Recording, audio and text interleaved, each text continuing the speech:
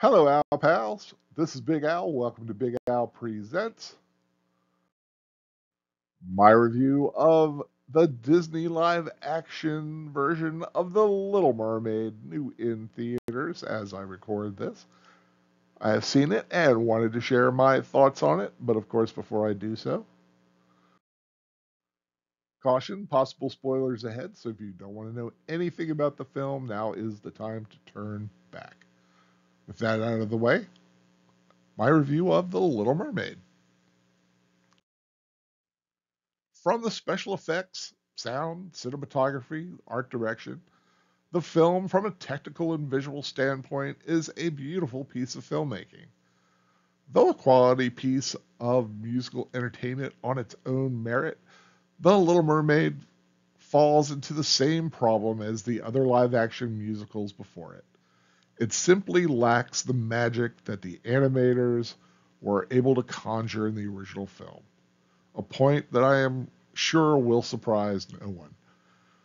While the film has generated a great deal of conversation regarding its casting choices, the diverse cast is a distraction not because of any problems on screen, but because of the months of negative social chatter that has been generated on social media. In all fairness, each actor has done an admirable job and in no way deserves any hatred or criticism. To her credit, Halle Bailey gives a remarkable performance as Ariel. While her portrayal doesn't quite approach the animated Ariel, her performance cannot be faulted in any way. Jonah Howard King as Eric is fine, though unmemorable. One aspect of the film that didn't quite work was the chemistry between Ariel and Eric.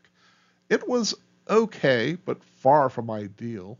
It was like kiss the girl or not, whatever. Kind of Hallmark light. The lovable creatures of the original, Sebastian, Flounder, and Scuttle, return, but of course lose much of the magic in the live action remake. Aquafina's performance as Scuttle is fine, but her scratchy voiced manic delivery becomes tiresome, and Flounder just seems a bit fishy. Doesn't really stand out at all. However, I must applaud the performance of Daveed Diggs as Sebastian. Sebastian was, in my opinion, the absolute highlight of this live action remake. Funny and a bit snarky, Sebastian the Crab was the true breakaway character and my favorite.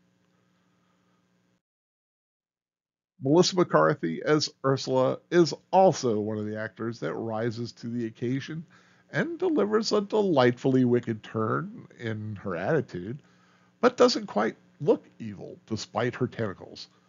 Not until she grows into her monstrous form at the end does Ursula feel truly evil.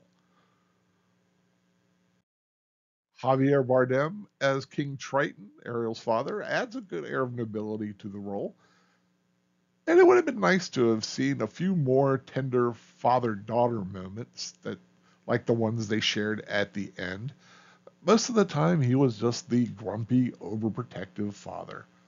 But Javier Bardem does that pretty well. The original music holds up quite well, but the new song performances never quite reach the greatness of the original. The newer songs by Lin-Manuel Miranda are a mixed bag, feeling out of place in style and tone, especially the new song The Scuttlebutt, sung by Aquafina. It's terribly out of place, and her gravelly delivery doesn't help. Wild Uncharted Waters is the best of the new songs and meant to be Eric's part of your world type of song. It doesn't feel quite up to the originals, but it does hold its own and does shine above the newer ones. The story mostly follows the classic story, but does change a few elements in an attempt to explain diverse casting. Eric's mother is black, so they made it a point to mention he was adopted.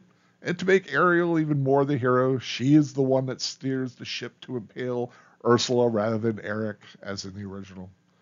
I did like the diversity of Triton's daughters, each embodying the land to which her sea was adjacent. I actually thought that made a great deal of sense and applauded that choice.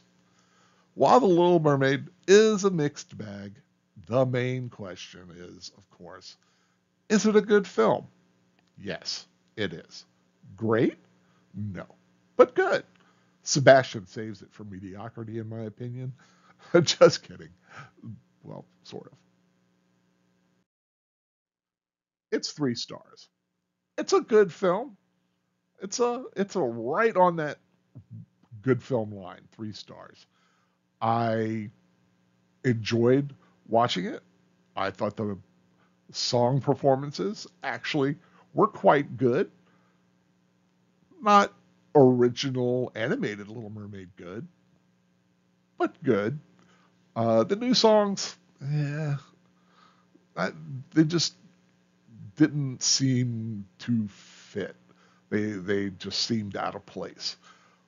But I really don't have too much more negative to really say about it. Like I said, the chemistry between the two leads was average at best.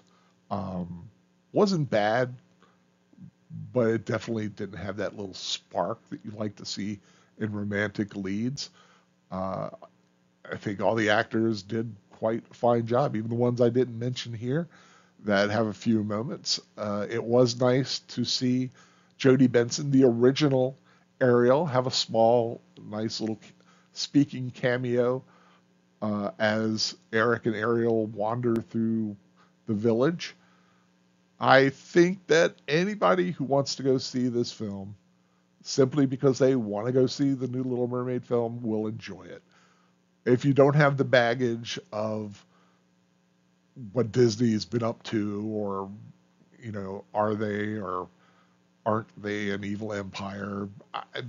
Which is why I try to avoid all that scuttlebutt, as as a damn bird would say.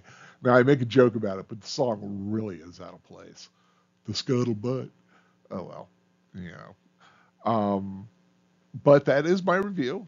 Uh, I do recommend it. If you want to go see it, go see it. I think you'll enjoy it. It's it's it's a fine film.